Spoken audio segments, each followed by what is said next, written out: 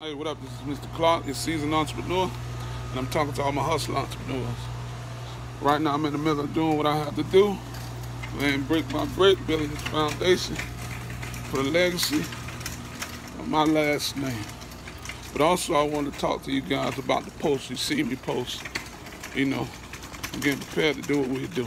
But the post I post was talking about, social media getting crazy. You know what I'm saying? Should you delete it?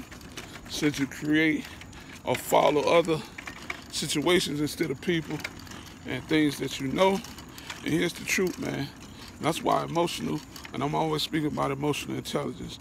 A lot of times the emotions of one can play tricks on you, right?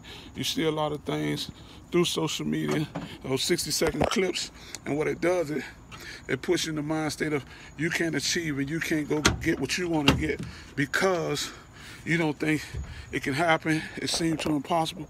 The truth is, listen, anything in life you put your mind to, you can do it. More than likely, if the dream is super big, of course, you need the infrastructures, you need the teams, you need the processes, you need the strategies in place to make those big dreams happen, right?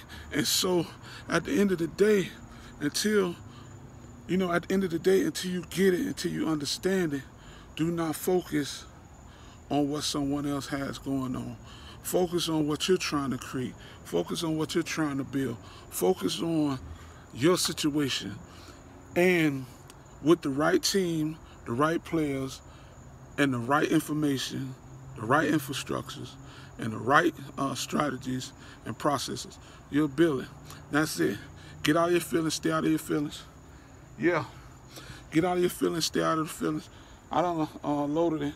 The only thing is we got to put it down in the freezers and stuff like that. All right? So, yeah, that's it. Just stay out of your feelings, stay out of your emotions. You know what I'm saying? And go make it happen. But let me finish doing what I'm doing. I'm out at you later.